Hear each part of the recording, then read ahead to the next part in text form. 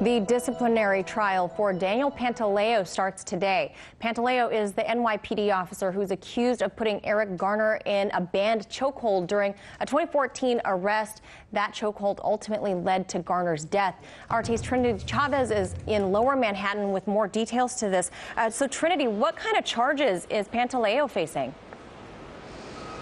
Well, it's important to know that today's hearing, it is not criminal proceedings. Now, today's trial will attempt to settle whether or not Pantaleo violated department rules and if his actions of a suspected chokehold actually qualified, would have risen to criminal charges. Now, Pantaleo faces charges of reckless use of a chokehold and intentional restriction of breathing. However, if found guilty, he would not even get any jail time. And that's because, you know, as I said, this is not a criminal proceeding. Now, if he was found guilty, the judge would determine if he would lose vacation time or if he would be terminated together.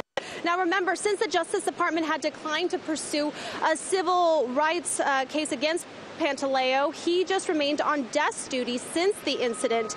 But again, if the judge finds that he violated any of these rules by the department, he could lose his job. Now, people are saying that that is long overdue. Many of the people and the supporters who were here today to show support for Eric Garner's mother believes that he should have lost his job as soon as this incident had happened. But the judge's decision will then go to Police Commissioner James O'Neill, and then Commissioner would decide if he is in fact going to lose his job or not. Manila? So Trinity, what's the feeling like on the ground? I know you spoke with the family before, and then ultimately, Eric Garner's daughter, she also died. So there's a lot of tragedies surrounding this family. So what's the sentiment? What's the feeling there?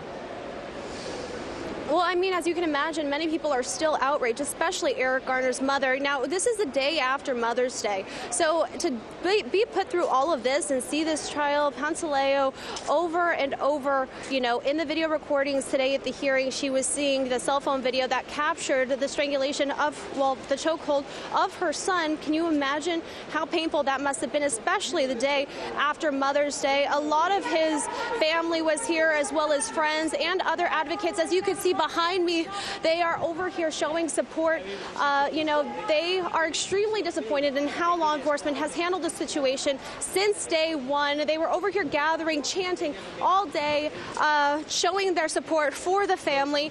And you know what? Al Sharpton even took a minute to spoke today when they had a brief break during the hearing, and here's what he had to say. For 5 years, this family has had to endure this pain. As I sat there next to Miss Carr and her daughter, and we had to take them out twice, seeing that film. Pantaleo is not the only one on trial. The City of New York Police Department is on trial. Will you allow someone to stay within the police ranks that is on film choking a man, and it has been stated that caused his death? That's the only question left. And I think it is disgraceful that they have not been held accountable. But these are just tears from heaven. Eric is crying from heaven because he see his mother and his family out here still trying to fight for justice for him. It's been 5 years. 5 years we've been on the front line trying to get justice, and they're still trying to sweep it under the rug. As Lord has said, they only have one officer on the agenda.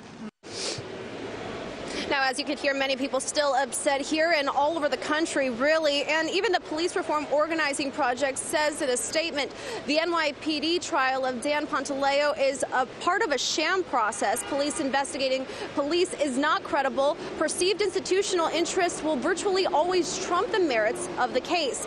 Now, one thing is for sure, many people who were here showing their support for the Garner family, friends, and other advocates just hope that today will be a small step into seeing some kind of justice. Manila?